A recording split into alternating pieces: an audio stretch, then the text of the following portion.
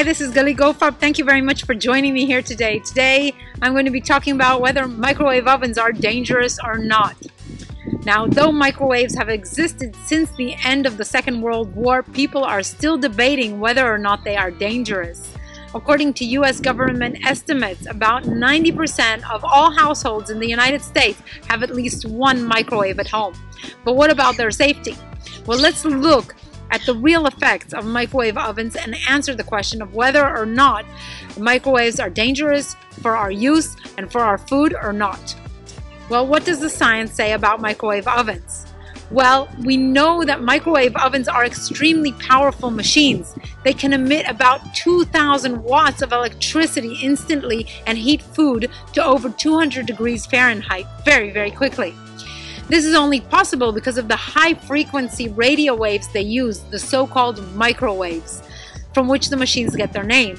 Now, these waves operate in the microwave region, which is between 300 megahertz and 300 gigahertz.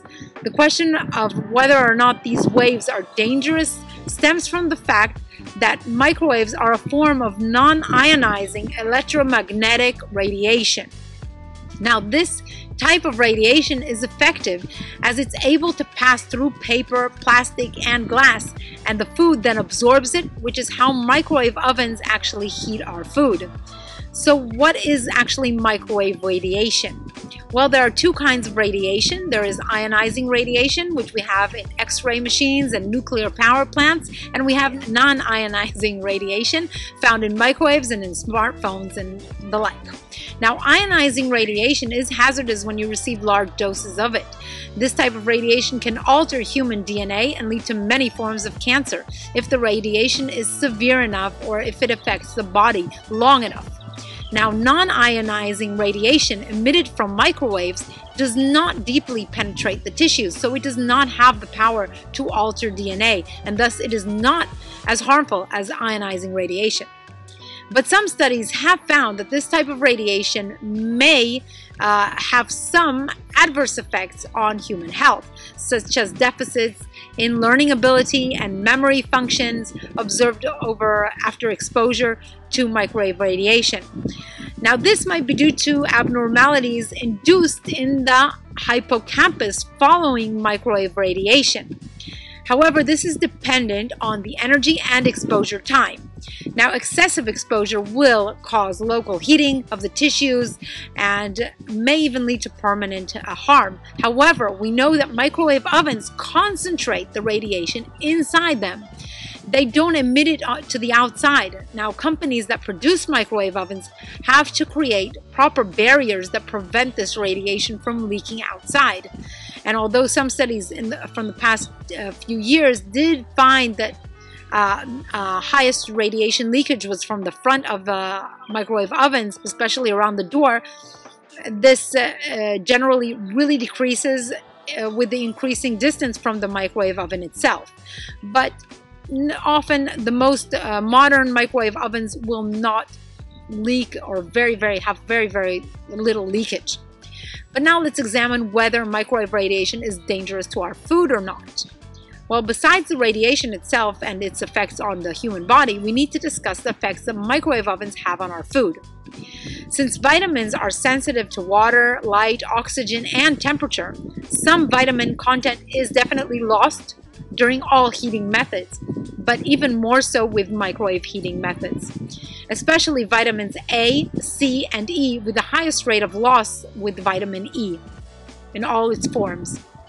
Now, other studies also showed that vitamin B12 content in foods also suffered considerable loss, ranging between 30 and 40% loss. Also, other antioxidants were also found to be degraded following microwave heating much more than conventional cooking methods. Also, lipids and lipid-containing foods are very sensitive to microwave heating. These lipids oxidize and degrade much more readily than in conventional heating methods over a fire. However, this depends both on the heating time and the surrounding medium of the food inside the microwave oven. But the fat content was not found to be affected at all during the thawing process in the microwave oven. Now, carbohydrates and protein content of foods are also very sensitive to microwave heating. But on the other hand, concerning the flavor and the color of the food when compared to other heating methods, including a covered pot, pressure cooking, microwave heating was found to be a very straightforward way to raise chlorophyll retention after heating, thereby sparing the food's natural color and flavor. So what are the key takeaways from all of this? Well, microwave ovens generally do decrease the number of positive compounds in our foods, but the radiation they use is not dangerous as it doesn't emit outside the oven, especially in modern microwave ovens. Now, the choice is, of course, yours whether to use a microwave oven or not. However, cooking food on a regular fire does keep the nutritional content more readily available for our bodies to use rather than microwave cooking. And regular heating over a fire is also generally better as it less alters the food components, much less than use with microwaves.